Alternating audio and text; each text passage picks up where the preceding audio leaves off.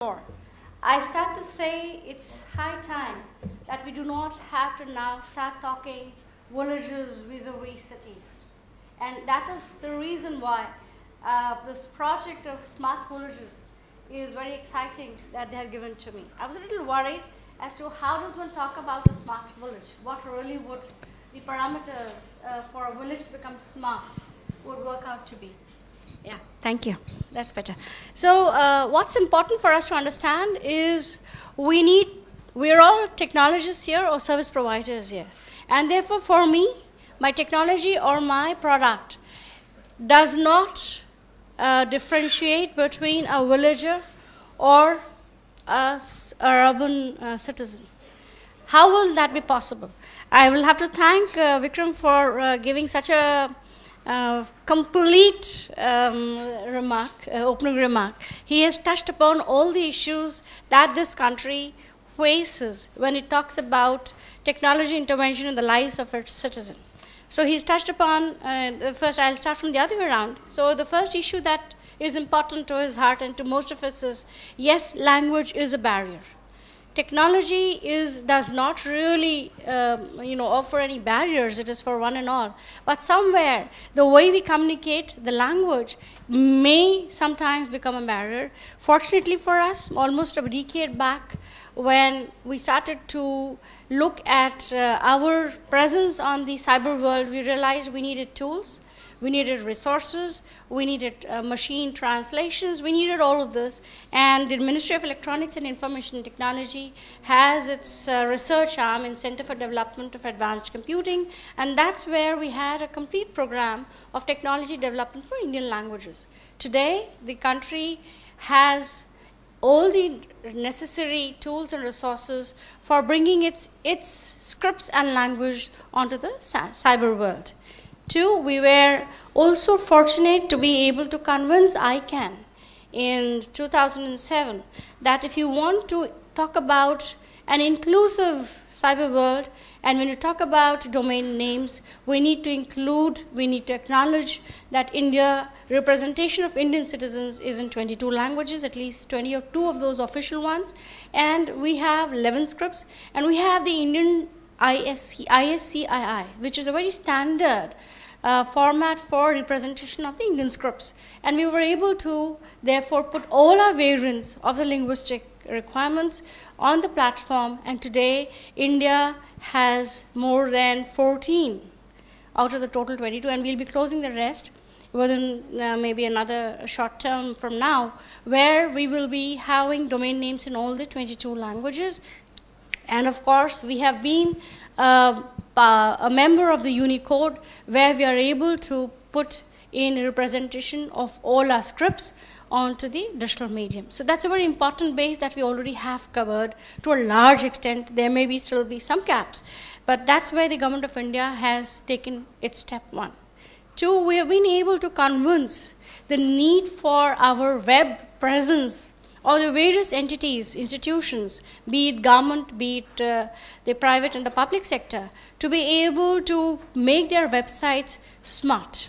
It is very important that their first introduction to the public service is in a language and is in a content that is available for public at large to be able to access what is being made available to them.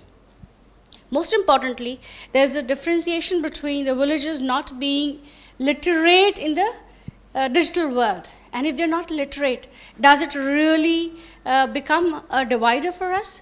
Not really. What is possible is to provision the content in such a form that the very essence of the service is representable through different symbols, because that's still very easy to do. And so much of the content today that you will see is gradually transforming in its very presentation on the digital medium.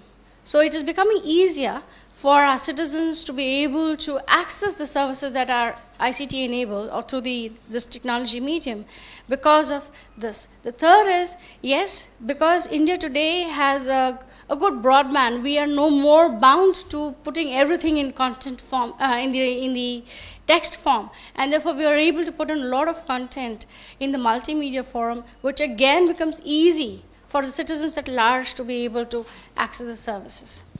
So there are many of these steps that have been taken.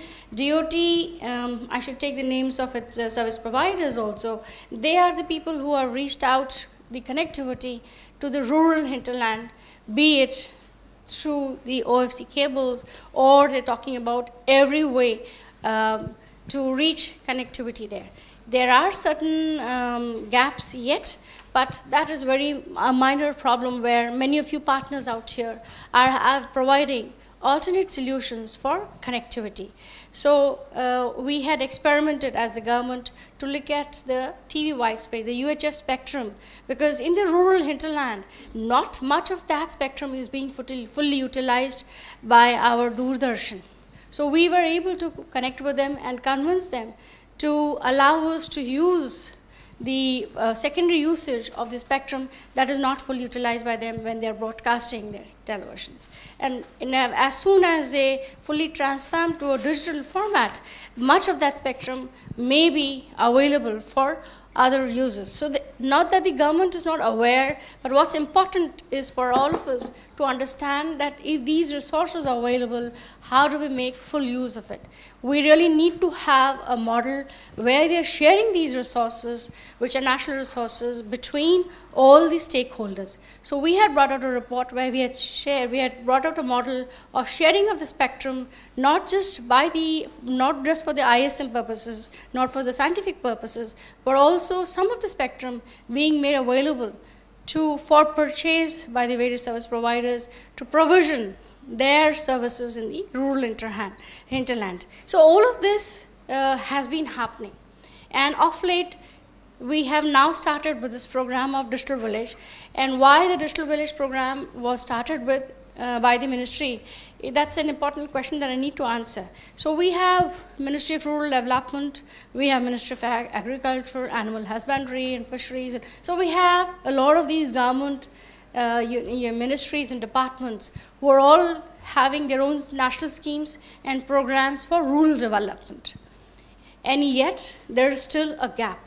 The gap is that these various ministries are reaching out through an administrative line of reach, through their block offices, to their district offices, and they are having these centers that are available at that level. However, they have not been able to directly engage with citizens in their comfort zone.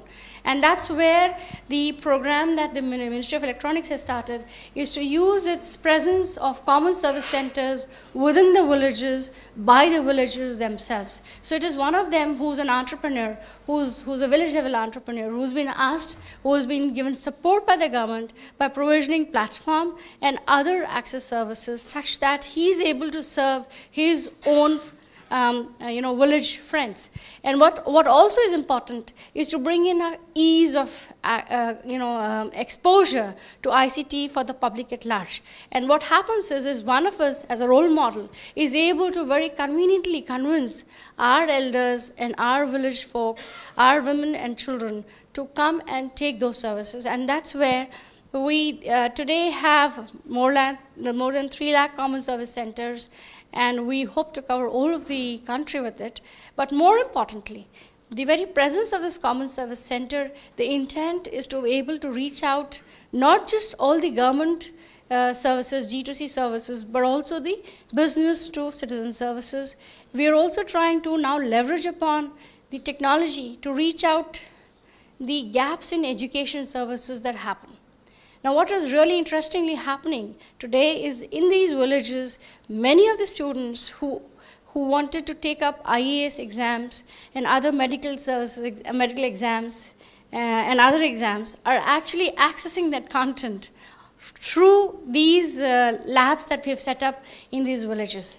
And that's where we've done an excellent idea of bringing in these computer labs in these villages, where we are, first of all, we're also adding the NILET basic courses, CCC and the others, such that they are able to, get the first exposure. What's happening is now many of the women folk and the young girls who were barred from accessing information and much of these courses today are doing it. The numbers are increasing. I do not have a number that I can give you today, but believe me, within 3 months to 4 months, I will have the exact numbers of the beneficiaries in terms of not just a gender coverage that we've been able to do, but also the other demographies. That's one. The second is the intent to bring them on board by themselves. So what we're trying to do is to skill them up right there. And rightly mentioned by Vikram that we need to bring much of the industry towards the villages. And so my idea was to somehow look at those aspects where the villages could become the support to the cities of their own. So the demands of the cities are covered, are being offered from the villages themselves. So we are also trying to bring in a program where we support entrepreneurship and bring in SMEs to now start investing or start their work in the villages.